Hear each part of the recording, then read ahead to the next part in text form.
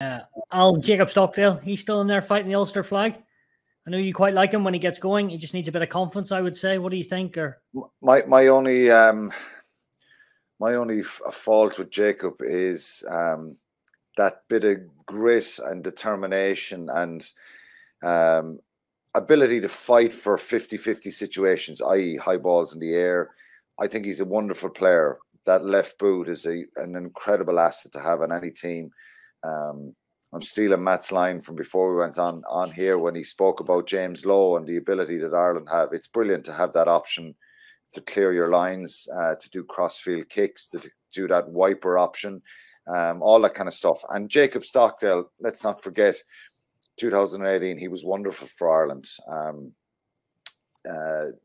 Had to probably get back and get stronger defensively again. Similar situation. James Lowe, you know, had those problems, and look at him now. It's a timing thing. But I think obviously he's an incredibly talented player, and again, there's a bit of an inkling here that this guy could do something special on the field, and he has that ability to do that. So it's a big boost for him. But I think this is a critical period for Jacob. He's had injuries as well and some setbacks. I think he's got to come out of his shell a little bit, show us more personality on the field when he gets chances, and a little bit like Gavin, just show a bit of that bit of niggle and that bit of fight that's needed. I'm not advocating, Matt is smiling there, that people go around punching each other and all that kind of stuff. But, you know, it's just that bit of body language sometimes that's required. Look at Jordan Larmour as an example, right? He's come back in.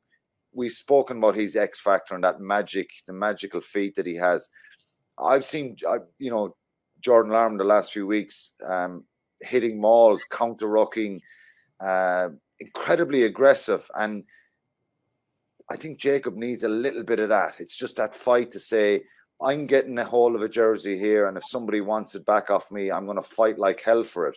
You just need a little bit of that. That's what I think we need to see out of Jacob Stockdale, because he's a finisher and he's someone who can get you tries, and he has that pace and that footballing ability. So it's a big opportunity for him.